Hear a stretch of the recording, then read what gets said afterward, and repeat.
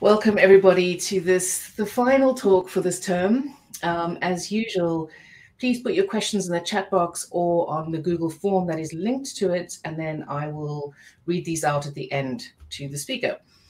So today we're very pleased to welcome Dr. Katherine Amato to the series. Katie is dialing in from Northwestern University in Evanston, Chicago. Katie trained as a biologist and after studying plants turned to primates. Her PhD was in ecology, evolution, and conservation biology, looking at host microbe interactions in howler monkeys. So she now has a lab devoted to the study of the microbiome in primates, including humans, and that brings us to the topic of today's talk, which is on the human gut microbiome and health inequities. Thank you, Katie. Thank you. Thank you for having me today. It's a real honor to be part of this seminar series. And today, I'm going to talk to you about the human microbiome and health inequities. And as I was saying to some people a little bit ago, this is kind of a call to action and an outline of some of the pathways that could potentially be operating in terms of the microbiome interacting with health inequities, but there's a lot to do still. And so I really hope to generate discussion and ultimately studies moving forward around this topic. So to start with, I'll give a brief background on health inequities, right? We know that there are inequities in health outcomes, both within certain countries and then across the world globally. These are often linked to socioeconomic status. So for example, in the US, men in the highest and lowest percentile of income have an approximately 15-year difference in life expectancy. But in addition to socioeconomic status, socially constructed categories like self-identified race, the social kind of consequences that come with sexual identity and gender status, these can also be powerful predictors of many health outcomes. So for instance, when we control for socioeconomic status, Black adults in the US have triple the odds of being diagnosed with diabetes compared to white adults. And LGBTQ adults are twice as likely to report multiple risks for cardiovascular disease than heterosexual individuals. So we can't chalk this up only to socioeconomic status. And because we're talking about race in this talk, I want to be really clear what we mean, or what I mean when I'm talking about race, because often terms like race, ethnicity, and ancestry kind of get interchanged, and often there's an implication that there's some genetic underpinning to some of these terms when there isn't necessarily. So to be clear, when we're talking about race, there is no genetic or biological basis for race, right? These are socially constructed categories that were designed by certain groups of people to control access to power and resources. And when we're talking about race, often we use these very broad terms that really shows us that these are social categories, right? So again, in the US, Asian American would be a racial category, but really people that fall into that racial category come from many different places globally and will have very different underlying genetics. So while there may be genetic underpinnings to the biology of certain people from certain locations, right, we have to really think about those specific locations and the specific environmental conditions that were there and link those to the genetics, not just grouping people that come from many different locations as, under these racial categories like Asian American. Okay, so if we want to talk about ancestry, we can talk about genetics. But if we're talking about race, we're really talking about these socially constructed categories. Now, these socially constructed categories may not have biology as an underpinning, but they certainly can affect biology, right? And so there's multiple social and environmental pathways to inequity as results of these social categorizations. People can experience discrimination at a personal level, right? So personal experiences with discrimination can create stress and trauma, but there's also structural discrimination, right? Who has access to economic resources, what sorts of policies and laws are put into practice, and who do they benefit and who do they exclude? And this can also lead to differences in people's environments and things like stress and trauma, right? And so this is where we really get the social and environmental pathways to inequity, where people are experiencing the world differently, whether it's socially or environmentally, as a result of either personal or structural discrimination. And these experiences can then affect their biology. Now, this is not a new concept, right? People have been studying this for a long time. And there's been a lot of interest as a result in what are the pathways through which these social and environmental factors can affect people's biology and ultimately health. One of the examples of this is looking at stress and how that leads to inflammation, and then the downstream effects that could have on many body systems. But I'd like to argue today that there are likely other pathways, and I'll focus on the microbiome as one of those pathways in particularly that could be operating either in addition to this inflammation pathway, or it could actually be part of this inflammation pathway as well. So what is the microbiome? The microbiome is the collection of microbes that live in and on the human body. These are bacteria, archaea, viruses, and microscopic eukaryotes. Generally, when people are talking about the microbiome currently, they're usually talking about the bacterial community. That's the most well-studied. But the other microbes that live in and on the body are certainly having an impact. And we know from the past couple of decades of research that the environment can influence the structure and function of the microbiome, and the structure and function of the microbiome can then influence host physiology. And so we should really be thinking about this as a potentially really important pathway for understanding how environments can affect health, particularly in the context of discrimination. So to give you some examples, the gut microbiota is influenced by things like diet. So it can help hosts digest their food. It breaks down fiber, which we do not have the enzymes for, and it can also detoxify things like plant secondary metabolites, and it can even help metabolize medications. For that reason, things like medications and hygiene practices, other parts of our daily lives, can also affect what the microbiome looks like, because as we kind of shift the types of medications that are going into the body, the types of microbes that can metabolize those might be different, and there may be a shift in the competitive regime. And that's what happens when we change diet as well, right? If a diet goes from high fiber to low fiber, there's different types of microbes that may be able to best compete in that environment in terms of talking about the gut specifically. And so you may get shifts in the microbial community. And finally, social networks. We know that how people interact with each other can result in them sharing microbes. We think about this a lot right now with the pandemic in terms of sharing a pathogenic microbe, right, a virus. But we can also share microbes that we think are potentially beneficial, and these operate via a lot of the same pathways. Now, the gut microbiota is influenced by those factors, but it also influences nutrition, immune function, and behavior. So I already mentioned that it can break down certain compounds in our diet and help facilitate digestion. It can also program metabolism and make people more likely to deposit fat or alter blood glucose levels. It's known to train the immune function in early life, so train the immune system, and then it can actually affect immune function later in life. And it's also been associated with behavior. So it can affect behaviors such as like anxiety type behaviors or risk-taking behaviors. There's a connection between the gut and the brain that's currently being explored more. So because of all of this, there's a lot of interest in trying to understand how the microbiome could impact health. But one of the key questions we have to think about before we can really get into those questions is, what is a healthy microbiome?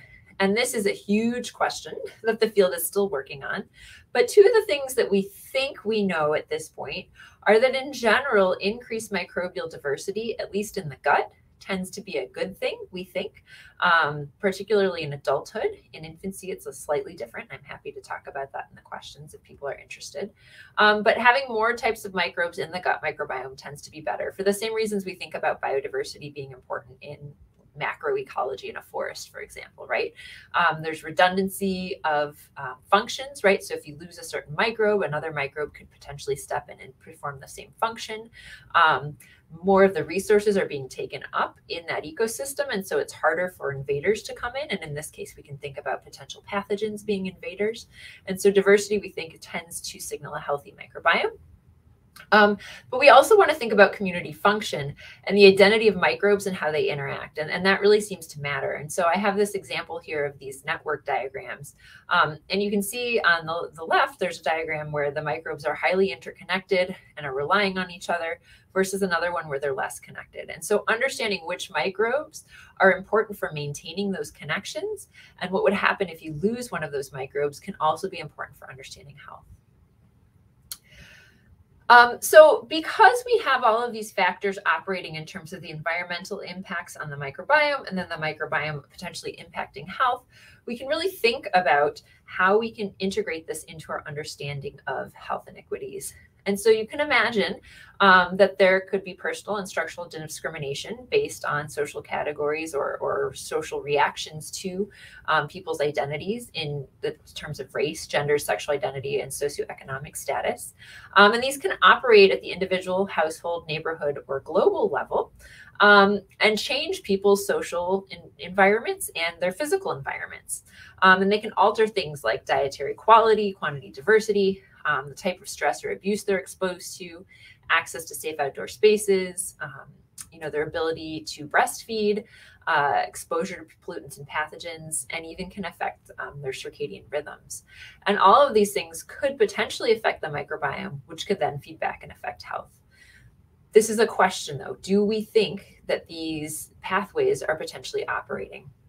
So let me talk through some of the evidence that's out there in the literature currently that structural inequities could be affecting the microbiome. I want to start by talking about infancy, because this is when the microbiome establishes. In utero, the environment is believed to be mostly sterile, and infants are first exposed to the microbiome at or shortly after birth. And so practices that happen during and after birth could be very important in terms of shaping the microbiome and its developmental trajectory downstream. So for example, we know on the left here that birth mode affects the gut microbiome. And so there's a figure here on the left, bottom left, which is an ordination plot. So each point represents the microbial community of the body site of a single individual, and points that are closer together have a more similar microbial community composition, and points that are farther apart have a more distinct microbial community composition. And you can see that babies here that are born vaginally have a microbiome that looks more like mom's vaginal microbiome, whereas babies that are born via C-section have a microbiome that looks more like mom's skin microbiome. And so these differences in the types of microbes that first colonize baby's body could have important impacts for health moving forward. But at this point, we know that at least for sure, there's a difference in the type of microbes that babies are being exposed to because of that environmental factor of how they were born. In the middle panel here, breastfeeding, we know, affects the microbiome. This is a study where they looked at the effect of antibiotics, that's what IAP stands for, as well as birth mode, as well as breastfeeding. And so these are bar charts that are showing the relative abundance of certain microbes. And it doesn't really matter which microbes are which. I just want you to see that there are differences, right? Both with regard to what the birth mode was, but also breastfeeding. And in fact, breastfeeding, we think, can reduce some of the differences that we see associated with C-section in babies. It can actually kind of reestablish the microbial community and counteract some of those environmental effects of C-section. But babies that are being fed more formula are potentially going to get a different microbial exposure. And this is because breast milk not only has microbes in it, live microbes in it, but it also has oligosaccharides that can only be digested by the types of microbes that you would expect to see in the infant gut. So not having that biological input from breast milk can alter the types of microbes that are establishing in baby's gut. And then finally, contact between infants and their caregivers is thought to be very important. And so thinking about different patterns in contact is really important for thinking what types of microbes babies are going to be exposed to. So the graph here is actually a graph from non-human primates, from baboons. This is where we have some of the best social contact data on the microbiome. And you see the strength of the grooming relationship between baboons increases as you move to the right, and the dissimilarity of the microbiome between individuals decreases. So the more individuals groom, the more similar their microbiome is. And it's important to think about C-sections, breastfeeding, and contact with caregivers in the context of health inequities, because we know that not all populations have the ability to engage in all of these practices, right? There are certain populations that are disproportionately getting C-sections, which can lead to inequities, particularly in the United States. Particularly Black women tend to have higher rates of C-section. Whether people are getting paid leave or not can affect the extent to which they can breastfeed, as well as the type of advice that they're getting early in baby's life, if they're getting that social support to encourage breastfeeding or not. And then whether, again, there's parental leave and parents are taking care of infants, or the infant's in a daycare sort of setting. All of these things can change the microbial exposures that infants have. And we know that these things track along social categories. And so it's really important to start thinking about this. Now, the infant microbiome is believed to mature over about the first 3 years of life. So about 3 years, it becomes more stable and in kind of a more adult-like state, but it can still be affected by the environment after that. So this is an example of a study in adults looking at diet shifts. This was a group of people that shifted from whatever their normal diet was to either a completely plant-based diet or a completely animal-based diet for 4 days. And basically here you're seeing kind of change compared to baseline in the overall microbial community composition. And so you can see that particularly for the people that were consuming an animal-based diet, right, you have a very big change in the microbiome in response to that diet, even within a period of 2 days. So you can really see the types of foods that people are eating are going to affect their microbiome. And again, we have disparities in this, right? We have global disparities in the types of foods that people have access to, right? If people have access to more processed or animal-based diets as a result of an industrialized diet, that is going to potentially affect the microbiome. And you can also think about this on a little more local scale in terms of food deserts and what types of foods do people have access to? Do they have access to more plants and fiber-rich diets, or are they being forced to eat more fast food, right? Which is going to potentially negatively influence the microbiome. Speaking of environmental exposure, the types of spaces that we inhabit can affect the types of microbes that are associated with our bodies. So the indoor spaces that we're exposed to mostly have microbes associated with us, with people.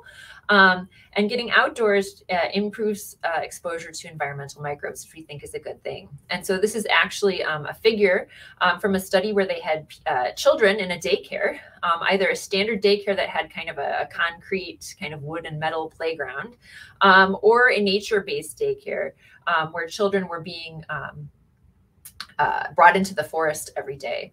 And this is basically how diverse was the microbiome of the skin of these children. And you can see the children in the nature-based daycare had a much higher microbial diversity than those in the standard daycare. Than in the standard daycare.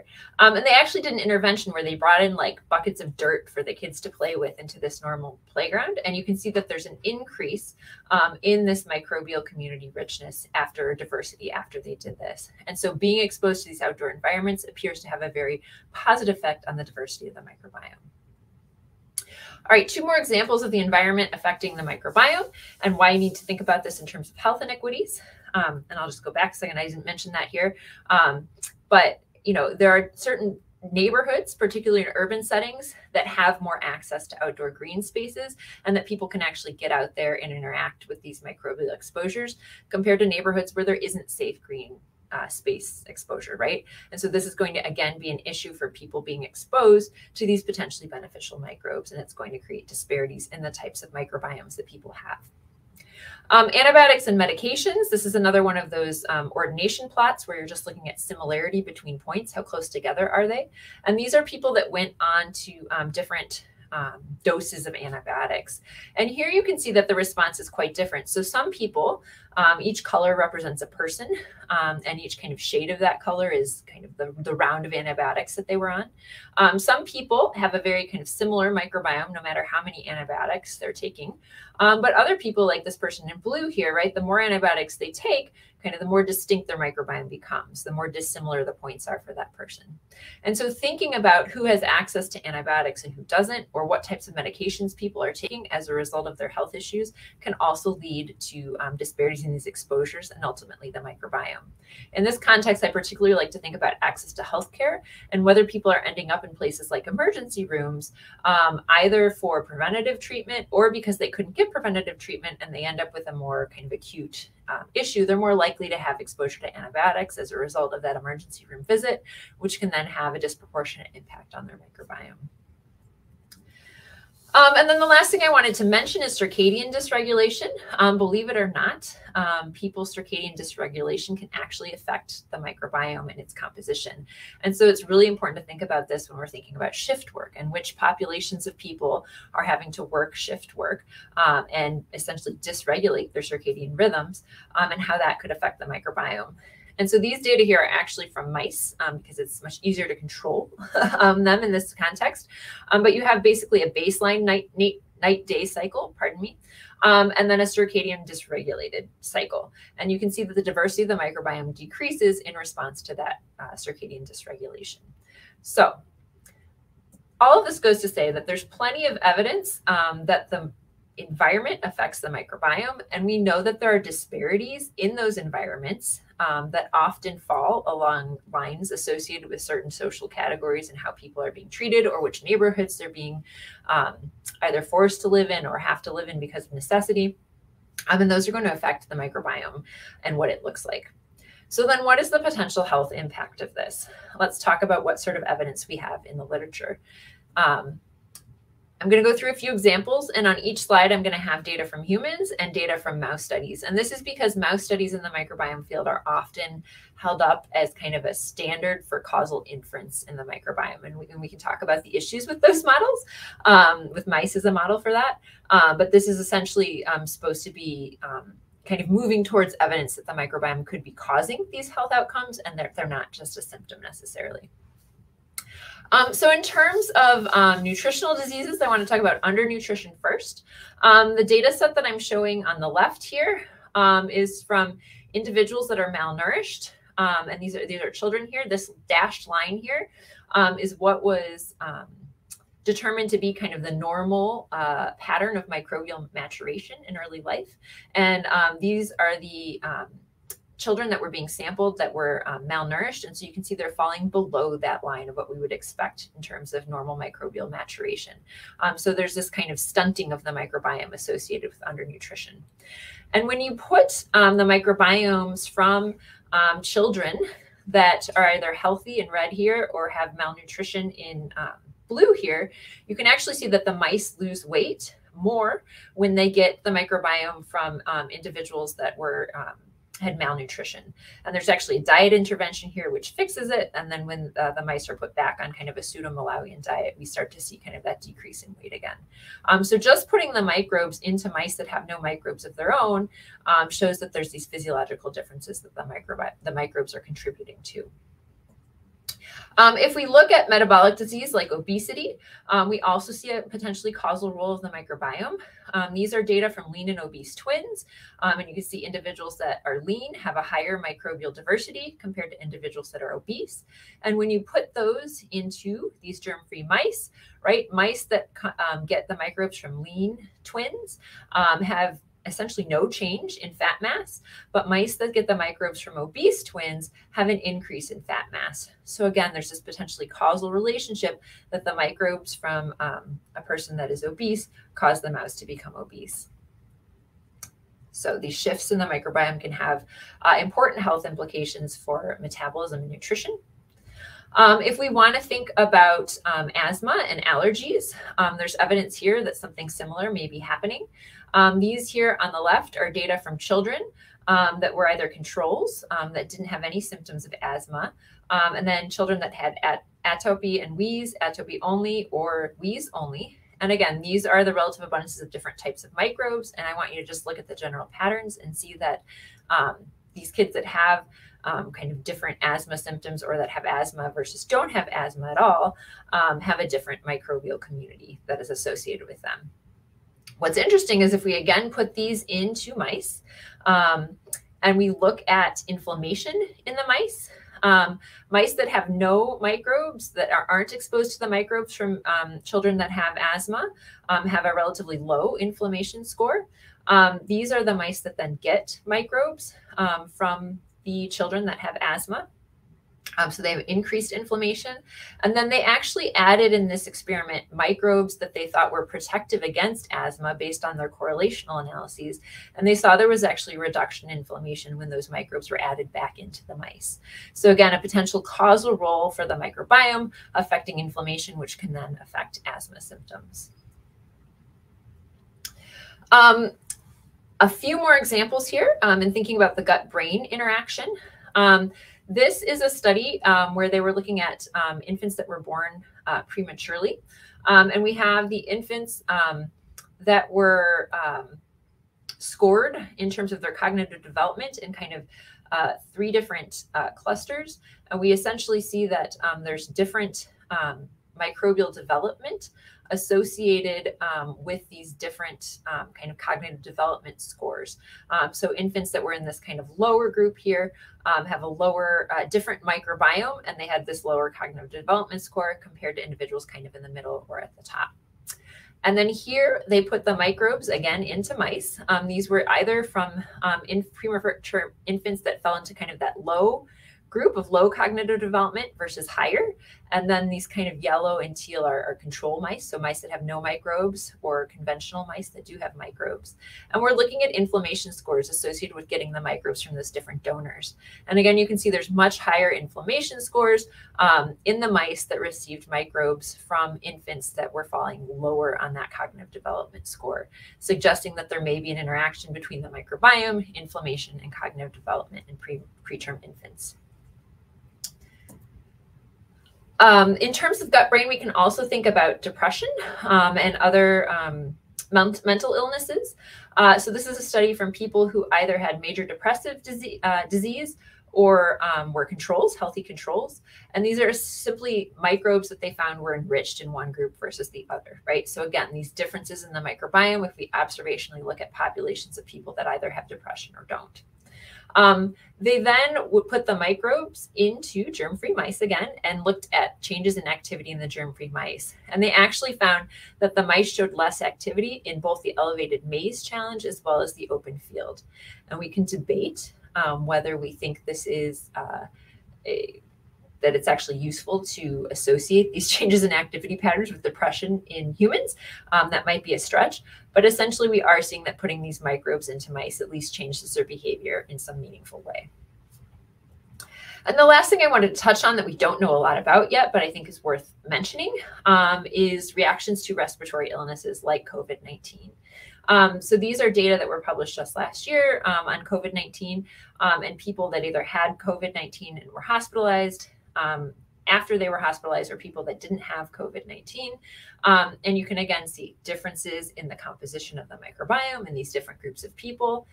Do we think this matters in terms of how people are reacting to the virus or their susceptibility? Well, the first thing I'll say is that we know that a lot of kind of underlying chronic disease that people have become risk factors for COVID-19 severity, right? And so I've just showed you evidence that the microbiome can contribute to some of those underlying factors. But then we also know that the microbiome can interact with inflammation and can actually affect how the immune system responds to respiratory disease. So on the right here, this is a mouse study, and it's RSV, it's not COVID-19. But essentially they changed the mouse diets from kind of control fat to high fat diet and looked at, high fiber. This is control fiber and high fiber, pardon me, not fat. And so they could actually see that fiber is supposed to be good for the microbiome, encourage diversity, et cetera. And mice that had this higher fiber diet had a lower inflammation score when they were infected with RSV compared to mice that had a kind of a control fiber diet.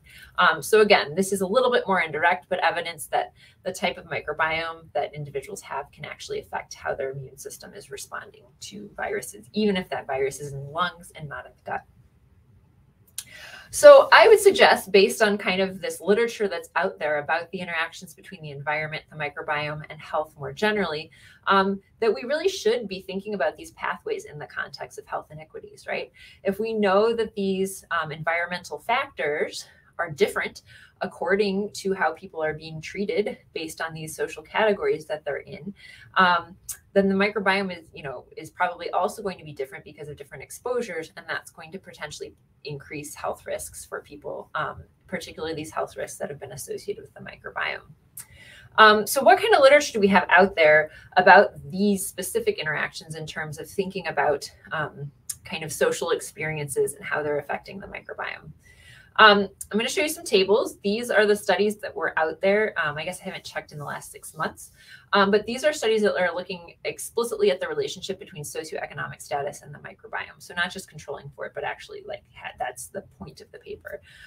You'll see that there's not a whole lot out there. There's 3 papers on adults. I think they're starting to be more in the pipeline. But a lot of these are looking at relatively small sample sizes, and they're also looking at kind of different levels of environmental, or they're kind of measuring socioeconomic status differently. I'll point out this Miller paper and this Boyer paper are both really interesting in that they find that you can actually predict somebody's microbial diversity based on their socioeconomic status. So the Miller paper is in Chicago. You can actually predict what zip code somebody is from based on their microbiome. And Boyer et al. Found the similar pattern that increased socioeconomic status was associated with increased microbial diversity. Here are the studies that are out there so far in race and ethnicity explicitly. I will say that a lot of these studies are using race and ethnicity interchangeably. So they're not really looking at this through the context of discrimination and understanding how environmental impacts are affecting the microbiome. They're more just kind of categorizing people and looking for differences. There's not a whole lot out there, but the papers that do look at this generally do find differences across racial groups in terms of the microbiome. And then finally, in terms of sexual and gender identity, there's essentially nothing out there that I can find published at this point. All of the microbiome studies that deal with sexual and gender identity tend to be looking at HIV risk or HIV kind of progression in men that have sex with men, and that's it. There's nothing that is considering kind of people's lived experiences and the environments they're exposed to as a result of their sexual and gender identity and how that could be affecting the microbiome. So there's a little bit out there, but there's a lot of gaps. And so I would argue that we really need to start building on these papers. And some of the kind of key factors that I can pull out there are first that we need to better operationalize and quantify racism and discrimination. A lot of times, these kind of social categories or concepts are thrown into papers as controls or are mentioned, but people aren't actually defining what they mean, and they're not actually measuring the racism. They're just measuring differences across racial groups of people. And so I think we really need to kind of push this literature farther by really measuring what we mean to measure, right? Understanding people's environmental and social exposures. We also need to explore multiple levels of inequality and their relative importance or their interactions, right? So I talked about how you could have kind of different experiences, and these might be happening at different scales from the personal level and individual level all the way up to the global scale.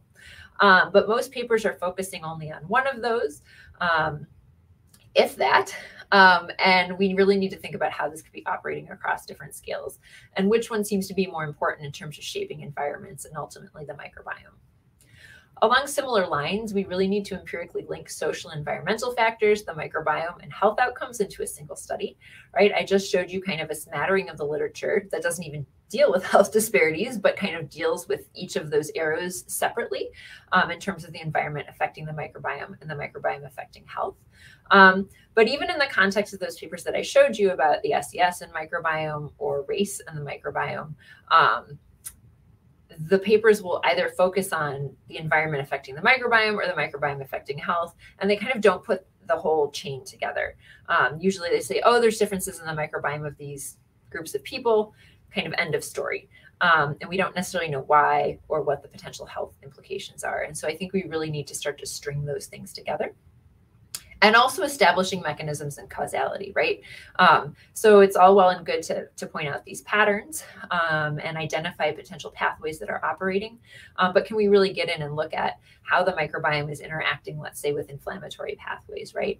Or can we get kind of better information either with more animal model studies or other sorts of kind of observational studies that can get at causality better beyond some of the kind of the descriptive studies that we're currently seeing in the literature. And then finally, I want to point out that we really need to elucidate the relative importance of the microbiome and other pathways. Like a lot of the kind of new fancy tools that come out, microbiome tends to be very kind of self-focused, right? And that people like to associate the microbiome with everything and say that it's driving all of these patterns. But the microbiome is not the only thing that's affecting health disparities, and it's not the only thing that's affecting pathways of environmental impacts in biology. And so we really need to start to integrate some of these other pathways and try to understand what role is the microbiome playing in the context of all the other things that we know might be going on. So for this reason, I would say that we really need comprehensive data from interdisciplinary studies. So thinking about how can we combine the microbiology and kind of the experimental biology with the social sciences, where people in the social sciences really have experience with operationalizing things like racism and other types of discrimination, and measuring people's social and environmental exposures. And can we get those people talking to the people that are generating kind of this more experimental or molecular microbiome data, so that we're getting kind of these more interdisciplinary studies that give us a more robust picture of what might be going on in the context of health disparities. And I'd also like to point out that we need to be generating this data in a way that makes it actionable. So many of the microbiome studies that are currently published, in fact, I just saw a paper that just came out. I think it's something like 70% of all human microbiome studies that are currently published come from essentially, North American and European populations. And it's something like 46% of the studies that are currently published come from the US and are based on US populations. And the US populations that are being targeted are generally white populations, non-diverse populations. And so we need to have kind of better representation in the participants of these studies, right? If we're thinking about health disparities and how the microbiome could be interacting with that, we need to be studying those populations that are experiencing those disparities and really trying to understand the dynamics there in those populations, rather than the dynamics in the populations that aren't having the same sorts of health outcomes and health issues. And this comes from not only ensuring that those participants are being kind of recruited and made part of the research endeavor, but also who's doing the research, right? Ensuring that we're really kind of representing all parties of interest so that we can develop science that's actually useful to the people that most need it. And so the last thing I want to talk about along those lines is kind of what can we do moving forward? How can we actually leverage the microbiome to reduce health inequities? And the kind of two domains I want to talk about briefly here are thinking about targeted biomedical interventions and then ecologically inspired interventions. So microbiome has generated a lot of excitement in the kind of personalized medicine sphere and kind of the biotechnology sphere because the microbiome is relatively flexible and can essentially be engineered. There's a lot of interest in trying to understand exactly which microbes are performing which function. And if a microbe is missing, can we produce some sort of probiotic or some sort of other intervention that encourages the proliferation of certain microbes in the gut to kind of go in and treat a certain disease. The flip side of that is trying to think about ways that we can actually encourage and support the development of kind of a strong microbial ecological community, right?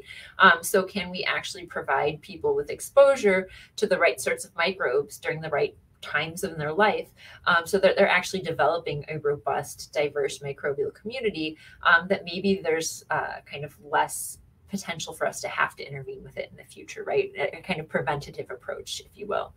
And I think both of these are important to think about. The targeted biomedical interventions are extremely exciting to think about, but we also have to think about how those interventions are being developed and how they're being distributed. So, again, if we're developing these interventions based on only like white affluent populations, that same intervention is maybe not going to work across populations, since we know that microbial communities differ across populations. So we really need to make sure that we're developing these targeted interventions based on either a diverse population or that we're specifically pulling participants from populations that we think would most benefit from it. And who's going to be able to afford these sorts of interventions, and how are they going to be distributed? Again, if these interventions are being distributed through kind of normal healthcare avenues. In places like the United States, you're still going to have people that are being excluded from access for that sort of intervention, right? Because they don't have the access to the medical system that they need to be able to afford that sort of medication or even know that it exists, right? And so again, really working with scientists and policymakers to ensure that funding opportunities and the way science is being steered ensures that you're having kind of just diverse representation and that these interventions that are being developed are actually accessible to people. In terms of the ecologically inspired interventions, that falls into kind of more of a policy realm in terms of thinking about what are the sorts of policies that are already being developed, and where microbiome science could potentially come in and kind of provide a value added to that policy. So a great example of this, and in fact, a great example of this kind of interplay between targeted biomedical interventions and ecologically inspired interventions is thinking about breastfeeding and what types of microbes infants are getting.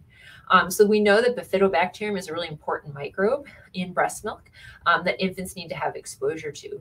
And so sure, we could create a bifidobacteria probiotic for infants that aren't getting sufficient bifidobacteria.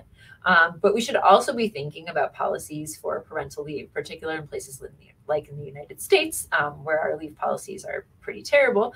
Are we actually giving mothers the opportunity to breastfeed to the extent that they need to, which will have a range of health benefits, including improving that microbial exposure, right? And again, thinking about, not just giving mothers access to like places to pump breast milk, because actually breastfeeding is also going to increase, let's say, skin to skin contact and microbial transfer of microbes via the skin that you're not necessarily going to get from bottle feeding, even if it's pumped breast milk. And we also don't know how pumping and storage of milk necessarily affects the microbiome of the milk or the oligosaccharides. So thinking through all of those things and trying to understand how the microbiome science could actually help us improve policies about parental leave and kind of workplace making workplaces friendly for mothers. And so the last slide I'll just end on is kind of hitting home this point about kind of ensuring that we have this interaction between policy and research as the microbiome field moves forward, right? If we can actually have researchers interacting with policymakers, both so that the research is getting implemented into effective policy and so that policymakers are kind of guiding research in a way that's going to make it more applicable to a broader group of people, I think we're going to get kind of the most benefit out of microbiome science. And we're going to have kind of the best chance at using the microbiome to start to address some of these health inequities, whether it be through, kind of treatment after the fact or preventing these microbial kind of imbalances or kind of lack of exposure, if you will, before it even starts. So with that, I would just like to thank, this was based on a paper that I wrote with a number of co-authors. It was published in PNAS in 2021. So I want to thank all my co-authors on that paper. And I also want to thank the Human Capital and Economic Opportunity Working Group at the University of Chicago, which hosted a conference for us a few years back, where we all started to talk about these themes and try to kind of put the literature together. And so none of this would be without these people or without that workshop. So thank you, and I'm happy to answer any questions. Thanks so much, Katie. That was really, really brilliant and so fascinating. It's so nice to see evolutionary medicine really at work, and the questions are flooding in. But I would like to just, before I give anyone else a chance, ask about that. You just mentioned at this conference, and in your previous slide, you said, you've got these policymakers and stakeholders. How do you do that? How do you get all these people talking to each other? I mean, are these conferences not just academics, for example? So that particular conference was just academics, which is not the best. I think it was great for starting a discussion because I think at that point, I think things have started to change like in the past 2 years or so. But at that point, a lot of microbiome researchers, at least in terms of what was published, didn't seem to be thinking about those connections, even though it seemed like there were such obvious connections being made in the literature that this was kind of a fruitful way to think about it. But I think moving forward, we need to start to engage each other more in these meetings and sorts of things. So I'm part of this research group called CFAR that's based out of Canada. And one of the things that we're trying to do is develop some microbiome curriculum that could be used in kind of a module way in public health education. So we could pass it on to public health schools and they could throw in a few slides about the microbiome as it made sense in their coursework. I know there's another effort from somebody who's trying to create teaching frameworks that could be used around the world for teachers in K through 12 classrooms, which is a pretty wide range, but kind of getting the idea of how microbes are interacting with our bodies and why that might matter kind of out there more in education. And then I think also having these discussions with, like government policymakers and things like that. So the more kind of workshops and efforts we can aim at that, I think the better. But I know that's sometimes easier said than done, especially for those of us coming from the research side. Thank you. Okay, I'll get started on the questions through the chat box, and I can put them on the screen as well. So Enwa says, this is amazing. Thank you so much. I would be interested in the relationship between microbiome and early menarche, pubarche, adrenarche, puberty, basically. Has there been any research on that? Oh, let's see. I have not looked recently in the literature, but in the past month or two. But based on what I know that's out there, I would say there's not. That's really an area of interest for me. I'm really interested in how the microbiome affects host energetics, because we know that the microbe can provide the host with more energy than the host would get otherwise from their diet. And so I think that the puberty and the timing of puberty would be a really interesting area to examine. A lot of the microbiome studies that I've seen thus far are either from adults or they're from that first 1,000 days of life. And I think there's big gaps in kind of later childhood and puberty where we know a whole lot less about the microbiome and how it's interacting with physiology. So my short answer is I don't think we know a lot, and I think it would be really interesting for there to be more research. Lots of room for research. Yeah. That's the fun thing and the hard thing about a relatively new tool. It's a good thing. Okay, so Gabrielle is asking, how related is the gut microbiome to the vaginal microbiome? That's a great question. So they're very different. So the microbiome is very different according to different body sites. And that's mostly, we think, because of the physiology of the different body sites in terms of, how much moisture is in a body site, what the pH of it is, if there's other sorts of compounds being secreted, like I think about sweat glands and things like that.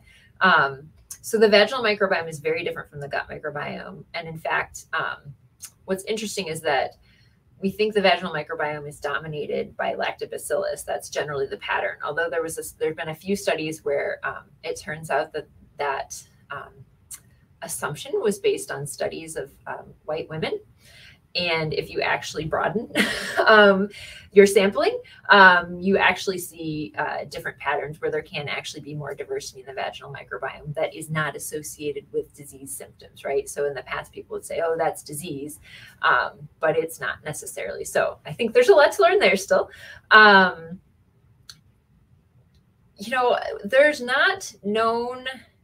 There's some people that are playing with the idea of like whether microbes can translocate through the bloodstream, but if you get too many microbes in the bloodstream, that's an infection, right? And so I think there's, that's an interesting pathway to think about, but there's not necessarily a direct connection between the gut and the vaginal microbiome.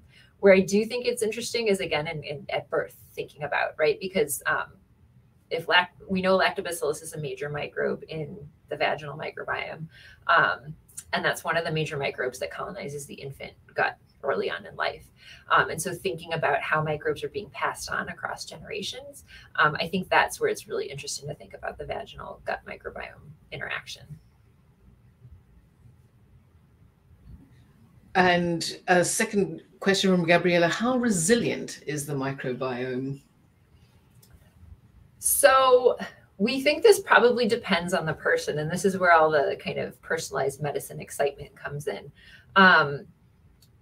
If let's assume we know exactly what a perfect microbial exposure is in early life, but assuming one had that, you would expect that you end up with a highly diverse, kind of highly interconnected microbial community that we would expect to be more resilient. But if you have a person that doesn't have those sorts of exposures, maybe is consuming, a high fat, low fiber diet, has lower microbial diversity, altered connections between microbes, we would expect that microbial community to be less resilient. In terms of thinking about like how much does it change in humans, generally, if you sample a person over time and you put it on like one of those ordination plots, the points from that individual person probably will still cluster together, even though you sampled them across time. But I think really has a lot to do also with like how much does that person's kind of lifestyle and diet change over time. When I collect data from non-human primates in the wild, we actually don't see that pattern as much. So we see like social group microbial community composition is the same. Like you can always identify what social group an individual comes from or what season and kind of what diet they were consuming when you collected it, but you're not necessarily going to see the individual's microbiome always kind of land in the same place on that plot. So the human microbiome in some ways seems to be more stable, but I suspect that has more to do with like how people are behaving and interacting with the environment. But that's a whole other set of interesting questions. And maybe the lack of diversity in the sampling that you were talking about earlier. Yeah, also.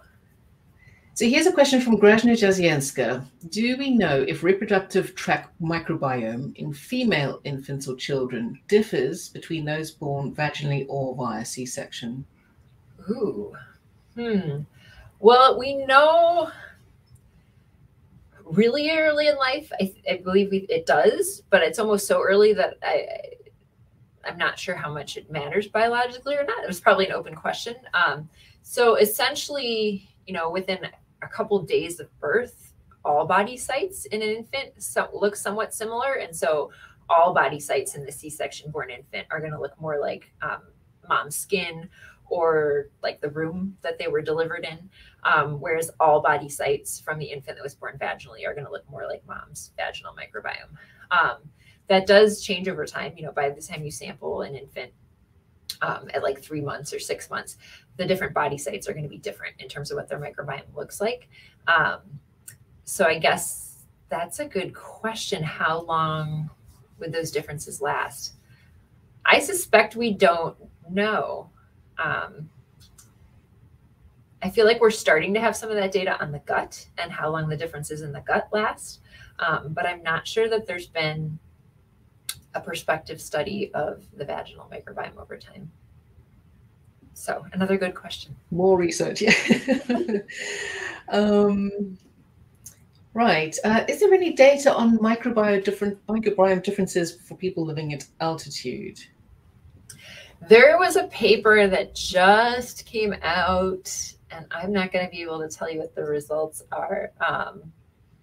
There is one paper that just came out that was looking at altitudinal differences. And I know they found differences, but I can't remember what the biological implications of those differences were. And I suspect that they were speculated biological implications and that they hadn't necessarily measured the physiology yet, just based on how microbiome research usually works. You usually get like, there are differences, and then we figure out why those differences matter. Yeah, I can help you find it if you want me. I can look it up later and send it along. Yeah, we can post the link or something on the chat box. I'm happy to do that. Okay, so are there bidirectional relationships with some of these health aspects? For example, if the microbiome can affect depression, can being depressed also affect microbiome diversity? If so, how do you know which way the causal arrow goes, or is it truly bidirectional? Yeah, that's an excellent question. Pretty much all of these relationships are bidirectional, which makes it extremely messy. That's why these mouse studies have become popular in the microbiome literature, right? Despite mice not always being the best models for humans and everything, because that way you can actually put the microbes into kind of a blank slate, and look at the differences that emerge physiologically and be sure that the arrow at least goes that way in terms of the microbes affecting the host. And then, you can do the opposite way too, in terms of either in an animal model that's kind of similar to whatever the health condition is, or in these observational studies of humans. In terms of the gut brain, yeah, it's absolutely bidirectional. Depression, pardon me, off the top of my head, I know stress is, acute stress can cause differences in the microbiome, but then we also know the microbiome can affect how the HbA axis develops, and then can also ultimately affect reactivity and individuals' reactivity to stress. So yes, absolutely bidirectional. And I think that that's where we need some of these more controlled experimental studies to get at causality. I think that's kind of the gold standard, would be to have kind of more observational, kind of real life studies where we're looking at what the patterns are, and then we go into these kind of more controlled situations and try to get at mechanism and causality. And even if we know that those models aren't perfect, or they're missing things, do we still see some of the same patterns, and can we kind of go back and forth between those study sites or study types to get at what's actually going on? I mean, I think that's true beyond microbiome research, right? But... Great. Okay. Helminths part of the microbiome? Thinking about parasites that might help alleviate autoimmune diseases, right? These little worms, right? Yeah, no, that's another great question. So this is one of those areas where we know less, although people have been very interested in helminths, I think because they've come up as potentially important in kind of other areas. I guess to be technically considered a microbe, you have something that basically just means you need a microscope to look at it. So whether or not it's microbe or not, you can base on that. But helminths are, we think, absolutely interacting with the gut microbiome. I mean, they're in there with them, and they're interacting with the host. And so between all, either the direct interactions or the indirect through the host, there's definitely an effect there. And there's actually been suggestions out there. There's a lot of studies in the microbiome globally that show that, for example, kind of more industrialized, kind of urban populations have a distinct microbiome compared to kind of less industrialized rural populations. And that's often associated with dietary differences, because kind of the urban industrialized diet is lower in fiber, and higher in fat and protein. But there's a lot of things that usually differ between those populations, and often helminth exposure is one of them. And so there have been studies that suggest that some of these differences in microbiomes across global populations that we see could actually be associated with helminths. I've dabbled a little bit with parasite microbiome interaction in non-human primates, and in that literature, it appears to depend on what particular parasite you're talking about. I think it probably matters kind of exactly where the parasite lives and how it's interacting with the host, as well as potentially like severity, right?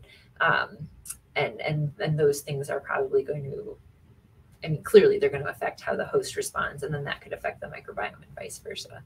But in terms of those biodirectional interactions, I think it's also an open question of like, does having a certain microbiome make people more or less resistant to helminths, versus does having helminths shape what the microbiome looks like, right? And so I think we have to get at that better still. That sounds like an interesting interaction effect that you could think about when all these studies are showing quite mixed findings, whether helminths help for like multiple sclerosis or Crohn's or whatever, and they see sometimes they do, sometimes they don't. Maybe this is what's going on, but there's some interaction, right? Yeah, no, absolutely. Yeah, I think it's also interesting to think about long-term exposure and like how fast we think the microbiome is changing.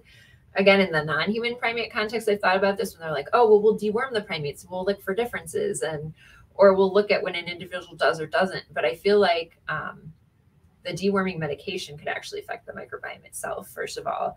And then like in wild primates, if a primate has a parasite 1 week and then doesn't the next week, my assumption is that they're going to have the parasite perhaps again the next week. And so my question also becomes kind of, is the exposure frequent enough that you don't even see a difference whether the parasite is there or not, but it's there enough over a long period of time that you see the microbial differences, and it's going to be hard to actually pull infected and non-infected apart. So anyway, I think thinking about timescale is interesting. How helpful are things like probiotics? Are they a gimmick? So this is a complicated answer because I think probiotics will ultimately be a really important health tool in terms of being able to introduce different microbes back into a system that's missing them. Prebiotics also, which is essentially like microbe food, like fiber is a prebiotic. It'll support potentially beneficial microbes. I think we think actually a prebiotic probiotic mix is probably going to be the best in the long run because there's been studies in mice where if you put them on a low fiber diet, they actually lose microbes across generations. They lose the fiber degrading microbes. And if you introduce those microbes back into the mice in like generation 4, the microbes can't survive because there's still no fiber in the diet. And so you have to introduce both the microbes and the fiber back in to get that microbe to actually establish in the gut. That said, most of the probiotics that are on the market right now, I would say have not as much research behind them as I would want there to be. I think what we do know is that probiotics tend to show up in fecal samples while people are taking them. So they're probably in the system, but we don't really know if they're establishing, and they tend to disappear after a person stops taking the probiotics. There's also been a study that shows that giving somebody a single probiotic after they take antibiotics, like with a single strain of microbes, can actually make their microbial community rebound back to where it was before slower. So it can actually slow down that process as opposed to not doing anything, which I know many of us are like, oh, I took an antibiotic, I'm going to take a probiotic. Sometimes that might not work. But again, this study was looking at like a single strain. So the question comes in, if it was kind of a community of microbes and there was a prebiotic also, maybe that would actually be more beneficial, right? And so I think we really need to start to, or we are doing it, people are doing it. And I think we need to wait till the research gets a little bit farther in terms of being able to say like this probiotic is for sure good. A lot of what's on the shelf, at least in the US, is mostly a gimmick, I would say.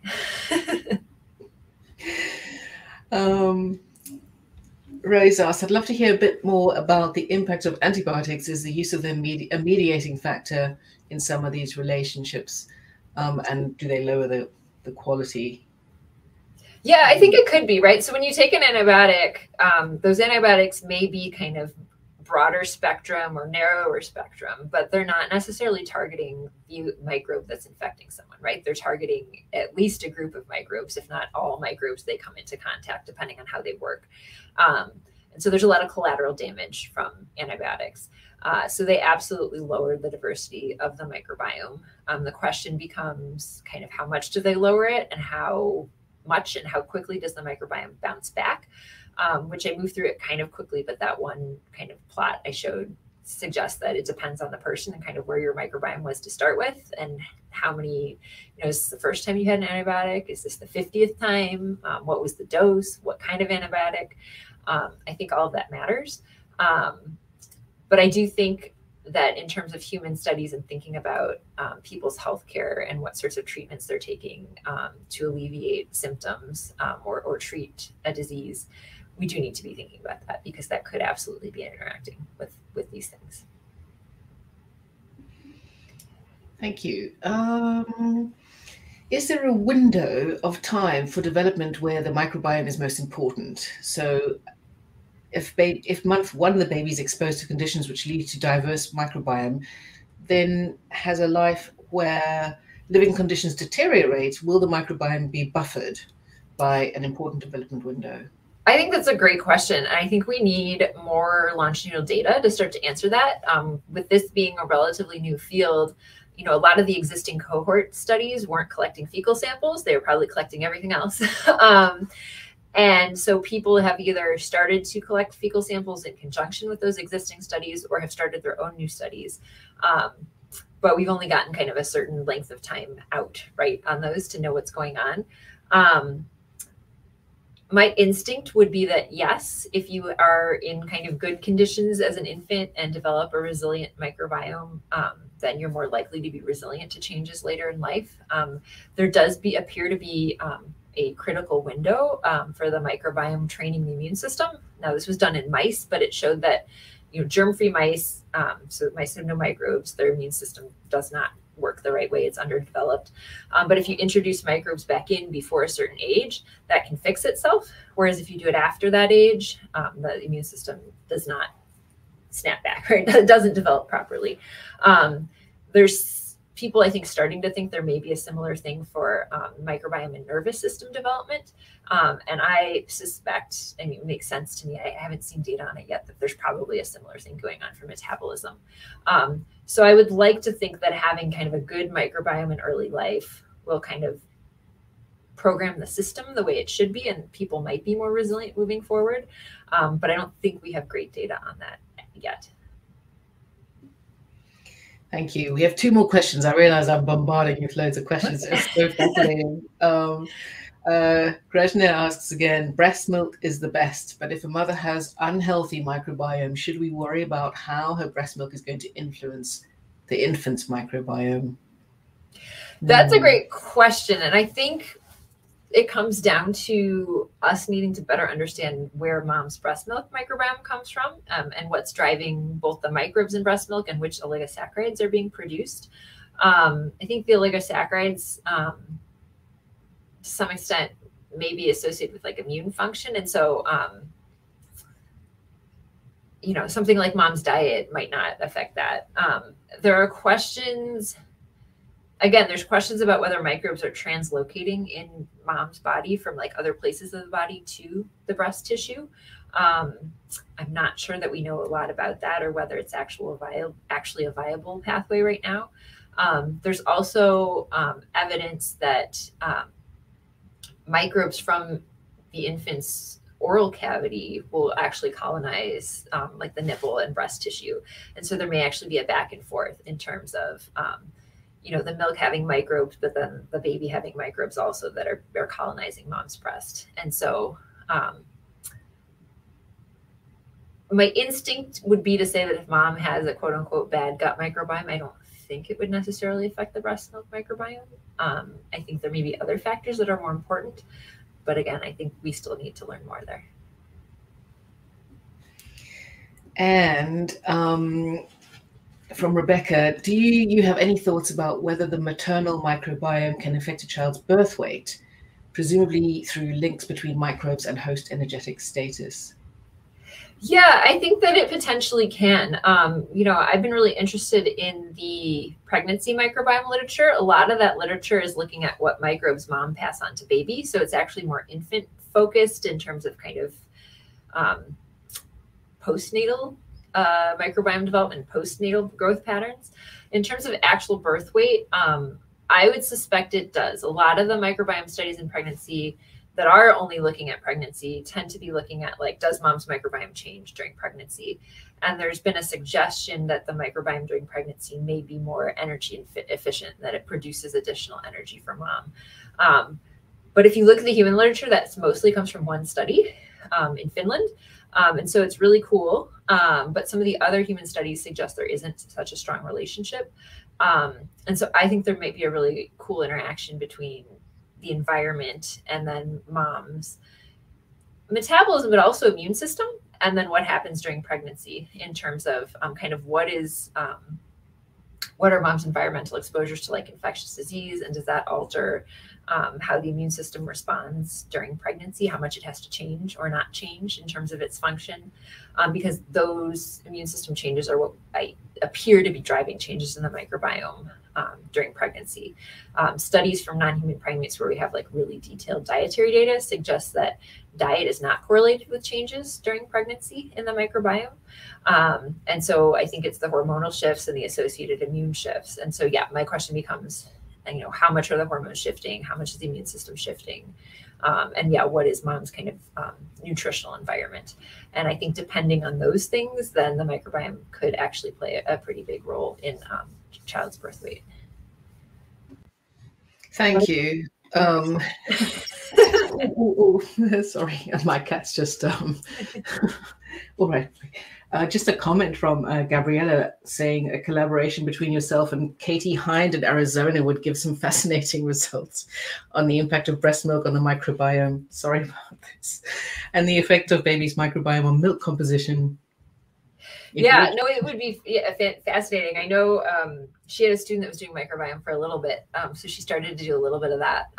And there was some interesting stuff. I know Megan Azad, who's associated with the child study in Canada, is also doing some really cool breast milk microbiome stuff.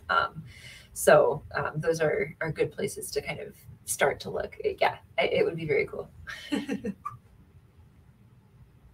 Sorry. Thank you so much. And thanks everybody for tuning in for the last one of the term. We will see you all again in the autumn. And I'm going to end the broadcast now. Thank you. Thanks for having me.